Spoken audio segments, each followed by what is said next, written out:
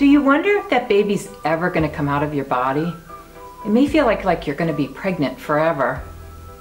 Maybe you've heard that there's something called sweeping your membranes that might help put you into labor. Or you had a cervical exam and you were told your membranes were bulging. What does that mean? If you go into labor and you haven't ruptured your membranes, maybe you've heard that an amniotomy will be performed, or your provider will rupture your membranes. What does that entail? In this video, I'm going to give you some answers to those questions.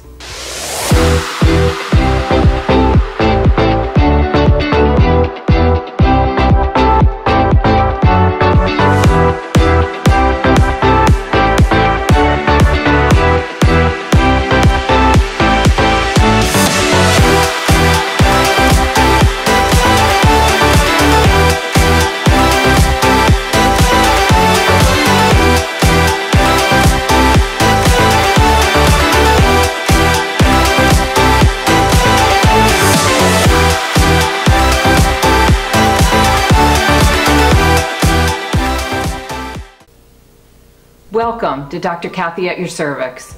My name is Dr. Kathy Wolf. I've been an award-winning OBGYN for over 25 years, and I was a registered nurse prior to that.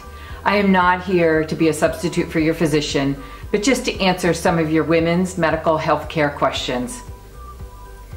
So let's talk about the sweeping of the membranes. It's also known as stripping of the membranes. And what does that mean? It means that you sweep the membranes away from the lower uterine segment. Now, that's a lot of medical jargon, so let me kind of go through that and explain. So this is your uterus.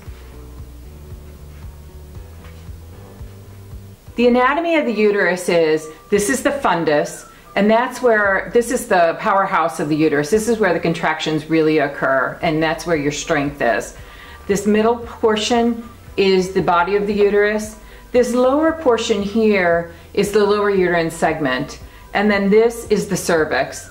And the cervix is the opening into the uterus. It is what connects the vagina to the uterus. So what is stripping of the membranes? Let me show you. So in this uterus, I've taken away a little area so you can see. And what stripping of the membranes are is I literally go up with my glove, and you'll be able to see here that I strip away the membrane, so you can see where my glove is, and I'm stripping those membranes away from that lower uterine segment, and I just go around like this in a circle, and that's what I do, and I do that a couple of times. Now, what is the criteria to strip membranes? One, your cervix has to be open. If you're not dilated at all, I can't put my finger up there to strip away the membranes. The other is that I want the baby's head down. I don't want to strip your membranes and put you into labor if the baby's breech. Or if you're having medical issues, such as a placenta previa, I won't do stripping of the membranes. And then what's the purpose? The purpose is that it's going to release hormone, a prostaglandin, that's going to put you into labor. So I don't want to strip your membranes if you're early, if you're 37 or 38 weeks of pregnancy. I want to really wait until your due date in order to strip your membranes. So I need the head down, I need it in a lower position, because one of the risks that you have from stripping membranes is that I can rupture your membranes at that time. And if I rupture your membranes and the head is not low, we can have a cord accident or the cord can protrude through. Other things that you can expect at times from stripping your membranes is that you may have bloody show or some bleeding. You may get uncomfortable too, because it will cause your uterus to contract. Now, what is bulging membranes? If you've been examined and someone says your membranes are bulging, what that is that the membranes that are around the baby are actually protruding through the cervix here. So when I go up to do an exam, the first thing I feel is what we call a bulging bag, and these membranes are just hanging out. They're pushing down and you can feel them hanging out. Now let's go to the last, amniotomy or artificial rupture of membranes or rupturing of membranes.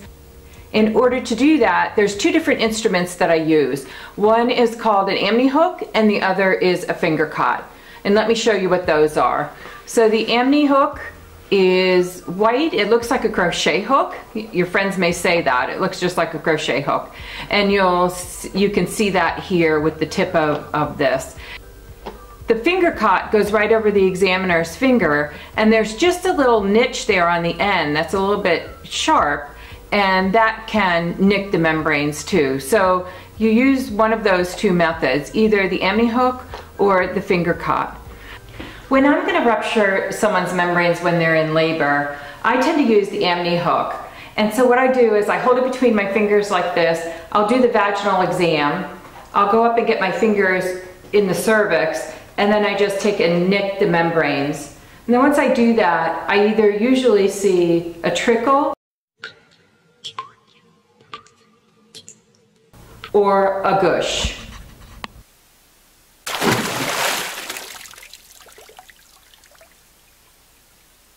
So the answers to the questions today of, is that baby ever going to come out of your body, and are you going to be pregnant for the rest of your life? That's no, even though it feels that way. What about sweeping the membranes to put you into labor? You saw how that's done. You need to be dilated in order for that to happen, and the baby's head needs to be down. The third is, what is a bulging bag? And you saw what that is. The membranes are protruding through the cervix, and when the examiner goes to check you, that's the first thing they feel. And then fourth, the amniotomy, and you saw how that is done. So now let's go to the Howl of Hope. Change your life today. Don't gamble on the future. Act now without delay. So if you like this video, please give it a thumbs up. If you'd like to belong to the Wolf Pack, please subscribe. If you have comments about having your membranes swept and would like to leave that below, or you have an inspirational Howl of Hope that you like, please leave that below. And thanks so much for watching.